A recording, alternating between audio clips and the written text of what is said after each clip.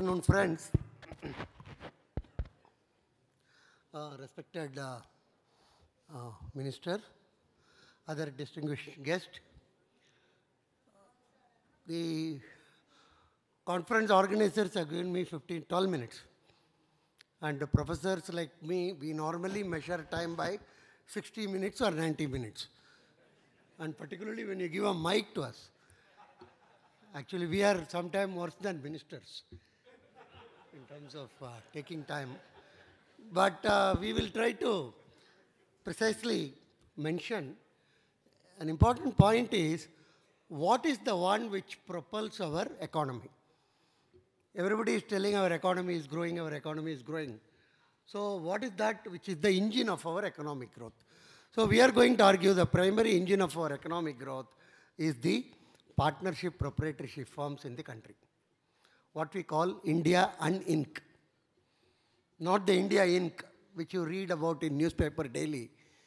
India Inc. contribution to GDP is, believe me, 12 to 15% only. 12 to 15%. India Uninc. is 50%. And before that, a good news I should tell you.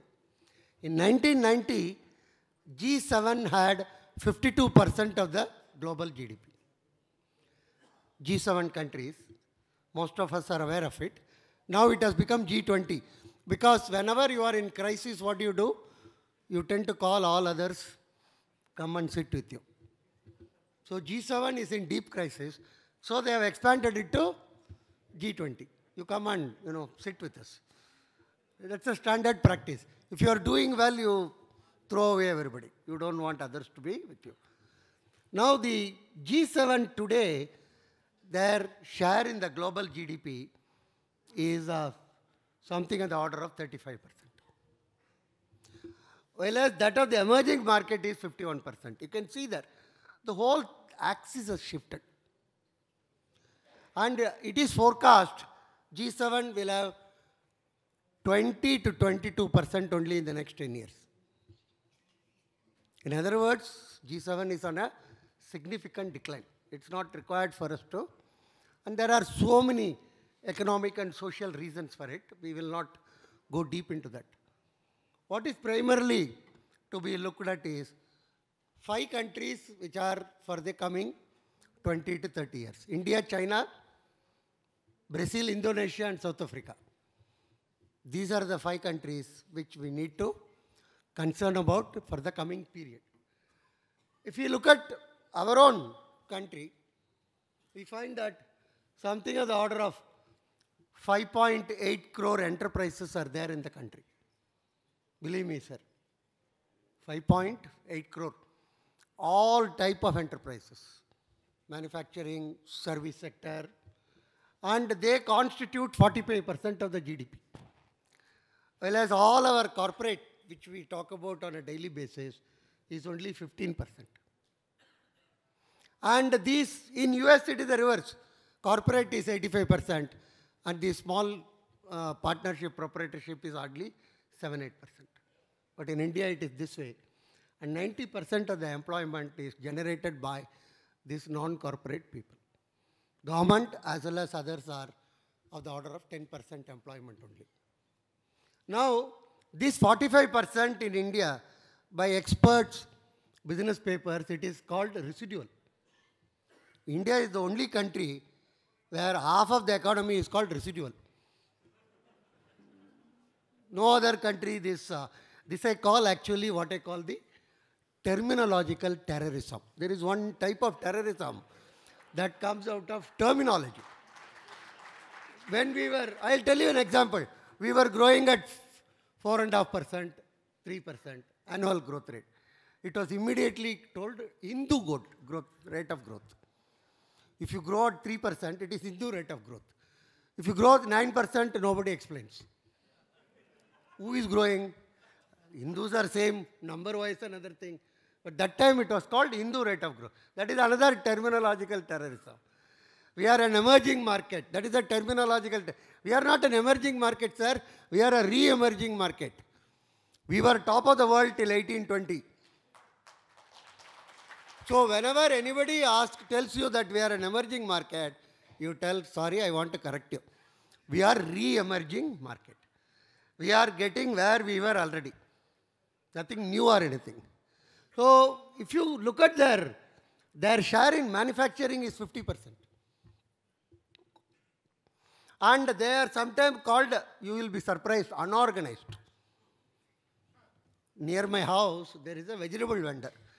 Every day morning, she comes at 7 o'clock in the early morning. In her two-wheeler, she comes with half a truck of vegetables she brings in a two-wheeler. I don't know how she does it. She keeps her shop. Evening up to 8:30, 9, she is there. Every day, believe me, day after day. So I was, as an economist, financial expert, I was looking at her and I was wondering, where does she fit into our economy? After all, she should be part of our economy. I inquired with a lot of senior experts. Nobody was clear where she fits in. Does she sell? She sells vegetable. It is factual. It is not theory or anything. And then I investigated. I went into what is called our Central Statistical Organization. They have a book is there about our economy, who is where. And then lot of research I found out, she comes under a category called unorganized sector. She is much better organized than many big businesses. She knows the customer, she knows the product. She will tell me sometime, Saab, this you won't like, you come tomorrow. She is called unorganized. This is another terminological terrorism. Unorganized gives you an idea she is disorganized, which she is not. That created an interest for me to study this group actually. It increased my blood pressure to start with. The worst part, I should share it with you, in the same book by the National Account Statistics, you go further, after 10 pages, government is called organized sector.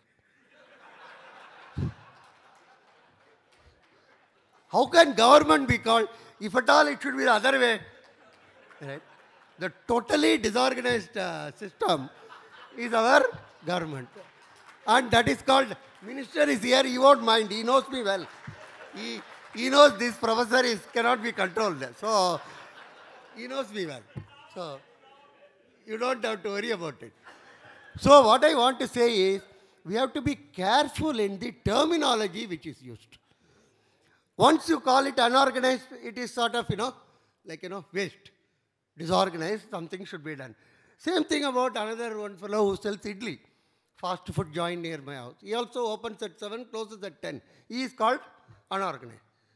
So these terms are very, very important. And most of the terms are imported to us from the West.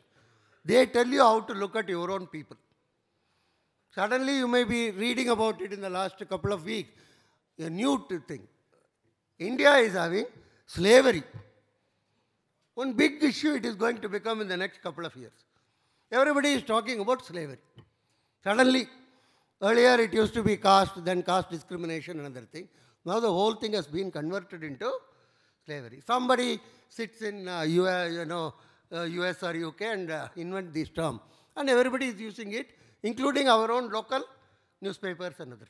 This is another terminological terrorism. We have to be careful about it. Now, what do these groups do? The huge amount of savings comes out of the households in India. We save in the order of something like 30 to 38%, plus minus, sometimes 32, sometimes 36. And now, of course, a lot of experts from US are telling you are saving too much. Earlier, the same fellows were telling you are not saving anything. So now, there was a seminar organized in Washington. I was also invited. Very interesting. How to make Indian women spend more money. That was the topic of the seminar. I told it's not going to be very easy. Right? It's not going to be. They will visit all the shops and other thing and quietly come back. That's all they will do.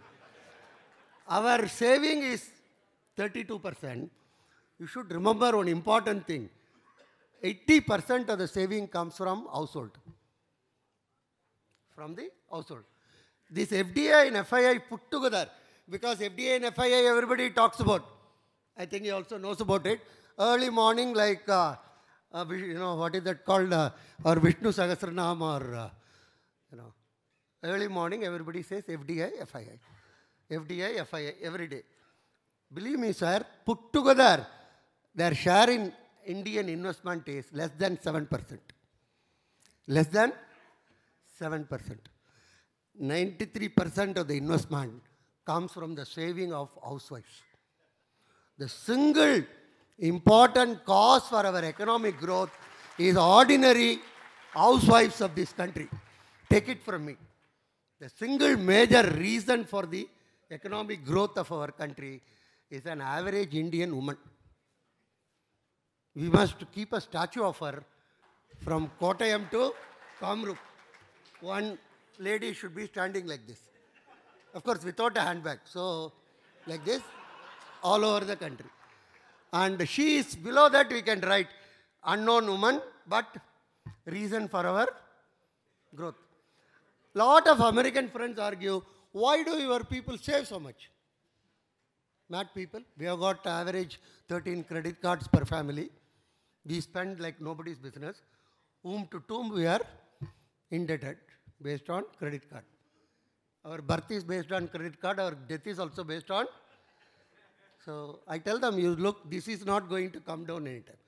We don't have a general social security scheme in India, unlike US or many European countries, where at the time of retirement or getting a age, you will get a check from government of the respective countries.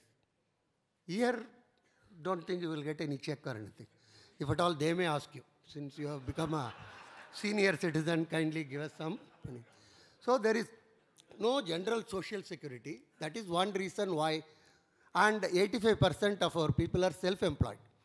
They are not employed in big companies. If you are a small shopkeeper, at the end of your life, you have to take care of yourself only. Not only your social security, it is also health.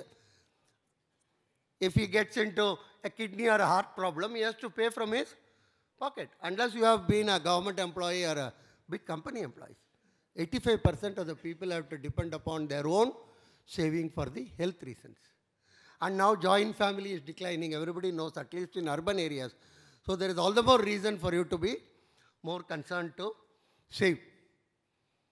Third reason is saving is not going to come down because every woman wants to save a lot for education of her children. Today, UKG is more expensive than doing MBA in my institute. Many of you may be knowing, LKG and UKG are very expensive, most expensive. I was telling him, the banks give loan for IIT and IIM, not for UKG. This is something very interesting. Second and third floor, you are allowed to build. They will give money, but not foundation. India is the only country where lower level you won't give money. Higher level, yes, we will. So for that, the woman has to save, and every woman wants her child to go to the best school. Mother, more than the father may not even know whether he goes to school or not. The mother knows. And I will tell you, sir, one top secret in Asia and India, every mother wants her children to be better than her husband. Let us be very...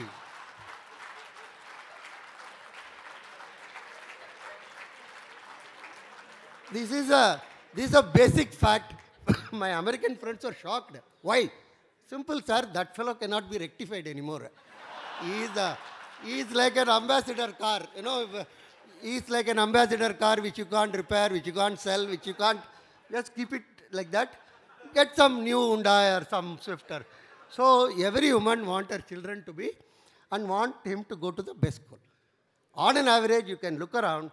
The mothers are the ones who monitor the education of the children on a continuous basis. What is happening? Where is he going? What is happening?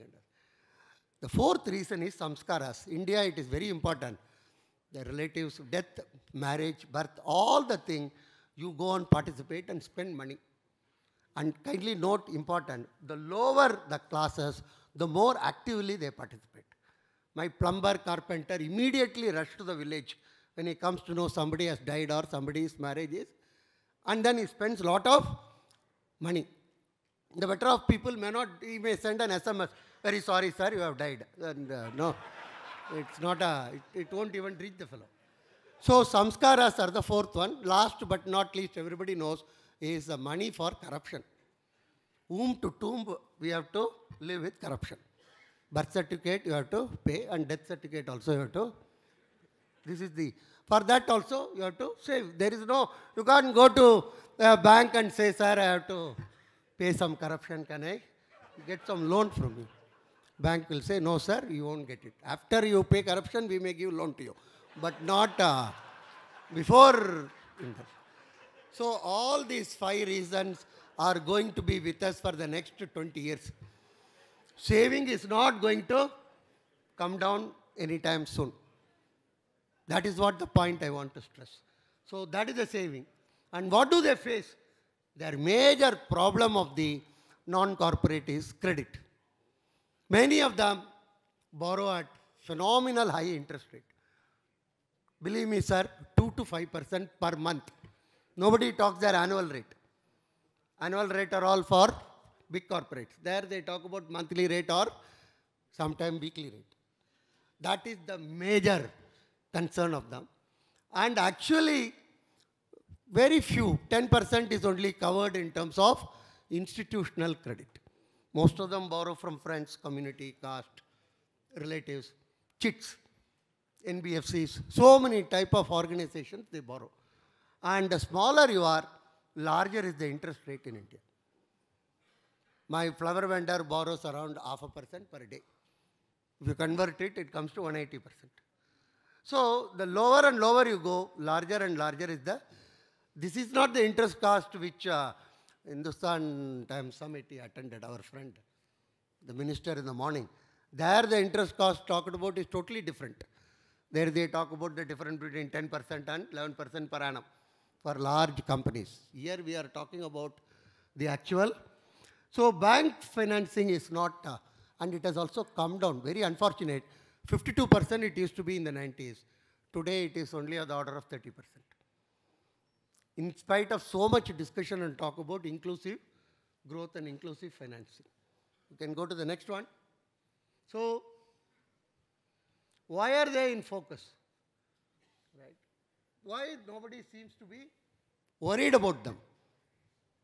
That is the main thing. Sir, you are telling so much. They are largest portion in GDP, greatest portion in service sector, largest share in exports, largest share in saving, but they are never in focus. Because most of them are dhoti clad, first point. They are not even wearing pants. And no tie. And in India is very important. Sorry for some of you. You must have a tie to tell a lie. So that is very, very important. If you don't have a tie, nobody respects you. That is why you will find chartered accountant, lawyers, bankers, all are with the ties only. These 3 groups which are flourishing in India today. CA and lawyers are the 2 flourishing groups. That shows about the decay of our society. Even though I belong to one of them. So they are not English speaking, and they are what are called HMT type in the language of the youngsters. HMT means Hindi medium type. They are not to be, and they are mostly pan chewing. They don't know even how to smoke a cigar or properly a pipe. And they are not media savvy. If some of them are interviewed, they will not be able to even tell what is their problem properly. They will say that, we are facing all these difficulties. But if you have to have a real substantial amount of push for our economy, first and foremost, we must recognize them. Whether it is in the form of truckers, 22 million trucks, half of them are one person, one truck owners. Or whether it is retail shop fellows, or whether it is in the form of restaurants, dabas, or it is in the form of all self-employed, plumber, carpenter, fitter. So this is the, credit is the main issue for them. They require to have credit at an appropriate rate. So I have been arguing and suggesting, like HDFC, we must have a this housing development finance. Similar to that, Small business also must have its own financing arm. It must have its own regulation. It must have its own mechanics of getting funds from the larger bodies. And at obviously, when we talk about 4 to 5% per month interest, obviously we know the ultimate consumer has to bear this. And less regulation and more of encouragement. And that less regulation automatically less corruption, mostly at the state level. I do not know how many of you would have ever ventured to see what is known as Shops and Establishment Act. There is an act like that. Every state has got, running into 800 to 1,000 pages. My state, Karnataka, minister himself told, if that act has to be strictly enforced, the entire shops in Karnataka has to be closed. I'm serious about it. Some of these are draconian act. There should not be any rat in your shop. How is it possible, sir? And it should be so much area. Sunlight should be there. And it should have a good surrounding. Every day morning I go to buy my bread. Between the shop and me there is a drainage, open drainage. I give money like that and he jumps and gives and I come home. That fellow has to be closed actually. And there should be sitting space. Have you ever seen any small shop having what you call sitting space? Where you should be able to sit and he doesn't have time for you when you are standing to talk to you. What I want to say is, we have enacted some of these laws which are extraordinarily very good from the European or US point of view. We have copied them actually. But we have to have a relook at many of these acts. And so finally what happened, one fellow comes, the shop fellow gives an envelope to him every Saturday as a regular ritual. This is how these acts are implemented. There is something called a Food and Adulteration Act. There is a small idli dosa making hotel near my house. Every week he gives 500 rupees to implement this act. Food and Adulteration Act it is called. It's a very draconian act. He can ask the shop to close, telling there is a fly in the dosa or something. That's all. The owner tells, what else I can do, sir? You tell me. So these are on an average anywhere between 5 to 10% of the turnover of these small businesses is taken away by corruption.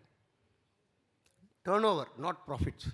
And they don't have the wherewithal to fight. Big companies can create departments with full of lawyers and chartered accountants to argue the case. All over the world. They can go to London and argue, they can, Vodafone, how much they are arguing. They have a battery of people. But these small people don't have the wherewithal. How do they? Sir, he said, I don't have any mechanism to deal with these things. So the only way I can do is to give some dakshina. Why dakshina? I asked him. He told, sir, you go to government in Karnataka. It is written there. Government work is God's work. Big board. In Kannada also it is written. In Kannada, those who know that, Sarkar Kelsa, Devar Kelsa. Kelsa is work. So for that I have to pay dakshina. Whenever you want to interact with God, you have to pay. Very simple. So this man, he being in Bangalore, he argued with me like. But I feel that time has come, particularly for the new government, to sincerely focus on the travails of this group, who are actually the engines of our economic growth, who are mute, unsung, uncared. They carry on their own activities. They have been doing it for ages. Their expectations are very, very less. And they are not suited, booted who come every day on television. They don't have any media grip even. But I feel genuinely time has come to recognize them, to minimize their issues. Their expectations are very, very less. And I am very confident with our Mantriji here. This point would be taken care of by the current government. Thank you very much, sir.